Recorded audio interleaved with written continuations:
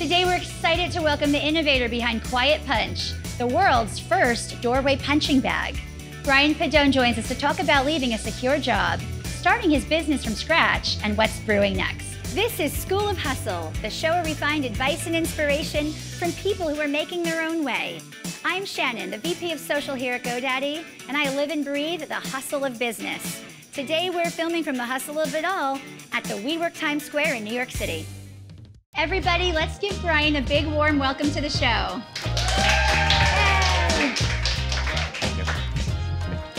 Brian, you created Quiet Punch. Yes. It's a punching bag that makes it easy for anybody to access fitness through boxing. What is Quiet Punch and how does it work? So it's like kind of the first innovative way for people at their house to kind of get an entry point into working out, like fitness. A lot of people are sometimes afraid to go to the gym or they're just kind of afraid to start anything. This is like their entry point in. So I really created this because I want people to have something that's easy to use, that sets up really fast, take it down really fast so it doesn't take up much time or effort. And so you put the punching bag, Yes. which is square. Correct. It's not what you would think about when you think about a boxing punching bag. Yes. It's this small square that goes in the doorway, Correct. to almost like a suspension bar. Yes, we have tension rods on the top and the bottom. So quick turn, put the bag up in the center. Yeah. And then you use it and you can take it down really fast. So like say 60-second setup, 30-second takedown. And you don't have to have all that space in your house to hold a huge bag. That's why I 24/7. created it, exactly. Being in New York with a small apartment, I was like, there's no way you can have a real bag that hang from the ceiling or have a big heavy base. And the bag itself is tied to technology as well. Correct. Right? Yes, that's a new thing I'm working on called Quiet Punch Play. The idea is now you can actually track your progress and then share it with others and then compete. So I'll have like a leaderboard and see what's going on. The idea stemmed from your true passion for the sport. Yes.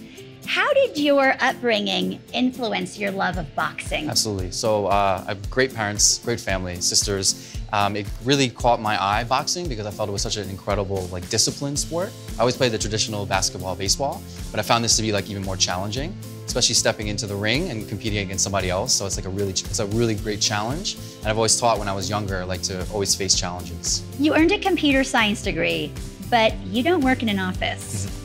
Why did you step away from your profession that would guarantee a regular paycheck and benefits to take a risk and start your business like this? Absolutely. So I learned early when I got out of college, I started working at a computer company. I realized that just because you have a steady paycheck doesn't mean it's safe and secure, because you can be fired. And I've learned this from my father. Or a reduction in force. Absolutely. There's You could do everything right. And Exactly. it's just there's no budget. Yes, correct. Right. Yeah. So when you start something, especially for me having multiple customers, kind of have a lot of little bosses. Yeah. So if one doesn't like it or one doesn't want a return, I have a lot more options. So it's kind of this. I think it's more security there than what I had before. I like the way you're framing that. Yes. There's no such thing as that secure paycheck. No. By taking that ownership over your own destiny, that's the security. Yes, correct. That's good advice for people. I like that. You started as an instructor and gym owner. Yes. Because you love mentoring and teaching. Absolutely. Why was it important for you to sell your business and move into actually launching your product, Quiet Punch? Yes. It was a hard move because I really enjoyed working hands-on with people. Yeah. But I realized that to reach more people, I had to do something that was greater than just the one location. Right? So when I came up with the product, I realized I can go into people's houses all over the world, not just in New York or not just in a local area, so I could reach more. That's why I did this. Well, and I did see on your YouTube that you are showing people how to use it. So yes. I feel like you've brought that teaching component into your product by making yourself available Exactly. online, Yes, right? correct. Yes. That's great. Well, Quiet Punch seems to capture everything that you love and do well. Technology, fitness, and instruction. Is there any one component that is the most rewarding for you? So I like the technology component now because I love going towards games. That's going to be the future of Quiet Punch, so we get into the gaming world. So people can compete using the bag. So I want to get to people that don't traditionally see boxing as something for them. I want to be so somebody can see it and go, oh, I can play that, I can do that. So I really want to make it more accessible. I almost wonder if there could be an opportunity for you to teach live, maybe Absolutely. as that technology develops. Without a doubt, yes. Right? And then really reach more people. And we have a lot of people actually that have Parkinson's disease, autism, so we reach a lot of also the physical therapy side of it. Yeah. And that's the really rewarding part when I see that. Yes. Oh my I have people goodness. that call me or email me and say I just bought this for my husband, he has Parkinson's, and this is really helpful to him and he can't get to the gym. So this is part of it. Well, Quiet Punch is currently sold out. Yes. And there's a wait list, which is a great problem to have if you were to have a problem, yes. right? Too many people want the product. Right. How are you preparing for your next phase of production and your sales? Yes, absolutely. So this gave me the time to really work on the tech side of it. Since we released the product, it was very baseline, not a lot of features and functions to it. So people got familiar with it in their house, and it bought me time now to actually work on the tech side. So I already have customers, now they're upgrading their bags. So while you're building out your product set, you're not taking a vacation. It sounds like you're innovating. You're thinking 2 and 3 steps ahead and using this time to keep your business moving forward, which is great. You didn't pursue a degree in business to start your company, but you're succeeding. So how and why do you believe that that's possible? I think it gives you more of an open mind. I think of like Mark Zuckerberg, other people, especially tech people, because they have creativity. And I think sometimes the business side kind of limits it. And you feel like this is the way to start a business, and like here's step 1, step 2, step 3. And if one of them doesn't work, you kind of either give up. But with this, there is no steps. You just kind of go along the way and find it. Well, thank you for opening up and sharing all of that. Now we're going to play my favorite game called Hustle Time. All right, everybody, can I please have 60 seconds? Yep. 3, 2, 1, go. You have to lose access forever. Do you pick search engines or social media? Social media. Favorite pastime, music or movies? Movies. First place you'll visit when you retire? Italy. Number 1 guilty pleasure? Donuts. One word you wish you could take away from the English language? Failure. Boozy brunch or morning workout? Morning workout. Beer or wine? Neither. Favorite part of a s'more? Marshmallow. Top quality you look for in an employee? Drive. Instagram or Twitter? Instagram. Favorite holiday? Christmas. Go-to cocktail? Neither. None. Vacation, lounge on the beach or active hike? Active hike. Dogs or cats? Dogs. Favorite movie theater treat? Popcorn. Football, NFL or soccer? NFL. Sashimi or rolls? Rolls. Would you rather never get angry or never be envious? Never be envious. Go-to karaoke song? Backstreet Boys, I Want It That Way. Large dogs or lap dogs? Large dogs. Song that is currently stuck in your head? Oh, no. Oh, that wasn't so good. That's What I Like by Bruno Mars. Ski trip or beach vacation? Beach vacation. Your go-to outfit? Sweatpants. Dream dinner guest? Deontay Wilder. That counts. That counts. Wow. Wow. Okay. 19, 20, 21, 22, 23, 24. 24. That's good? I think you just tied for first place.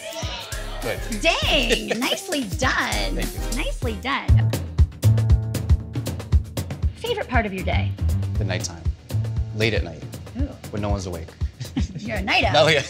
Work-wise. Okay. Best piece of advice you've ever gotten? Control what you can control, and then let the rest go to faith. Worst piece of advice? Unsolicited advice. Things I don't ask for. Right away, people will tell me, I thought of this, or you should go on this show, or you should do this. So anytime I don't ask for it, it's the worst advice I can get. I would ask them if I wanted. I love that you said that. How do you use your career to inspire others? I think I show, especially when I used to train a lot of the younger kids, it's that there's other options. So if they feel like they can't, especially in school, if they're not good in college or good in high school, there's other options for them. Ever felt like walking away? Every day, right now. Don't leave the interview. we still have work to do. One thing you still need to learn? Still learning what I can control. I still worry too much about things that are out of my hands. What do you want people to learn from you? I want them to learn that you can be a nice person and still succeed. So you don't have to step on people. What's next for you? Besides the tech portion, I think we're gonna get into the gaming world completely. Like even the e-games and e-sports. That's where I want to head. Awesome. Who inspires you? My family, my dad. Actually, my dad a lot. He's given me a lot of stuff he told me not to do. Like work at the full time and do everything else. So that was a big inspiration for me. Who challenges you? I think everybody I meet challenges me. I learn something new from everybody. Yeah. And it's a challenge, a constant challenge. Yeah. And now we have one final piece of advice to be had. And this advice is for our entrepreneur. Noodle is an innovative pup. While he spends his time at his day job at GoDaddy, he knows that he'd eventually love to launch his own business. Ooh. He's nervous though, because he has not taken any business classes.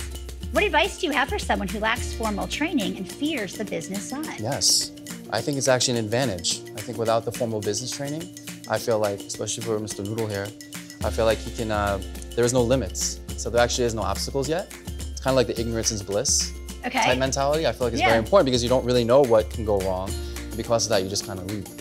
So I think if anything, I think it's more positive than anything else. That you just go forward. Yeah, you hear that, Noodle? You got it? Ignorance is bliss, and you got to move.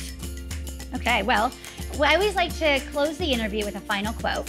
So I'm going to read 3 quotes to you and ask you to tell us what quote resonates the most with you and why. Okay? Number 1, things work out best for those who make the best of how things work out. Number 2, if you want to achieve greatness, stop asking for permission. Number 3, if you are not willing to risk the usual, you will have to settle for the ordinary. The first quote. Yeah. I like that. Yeah. Things work out best for those who make the best of how things work out. Yes. I feel like it's kind of a metaphor for boxing too. It's like rolling with the punches, right? So if things are going wrong, it's how you kind of handle things that is the most important. Because something's always going to go wrong.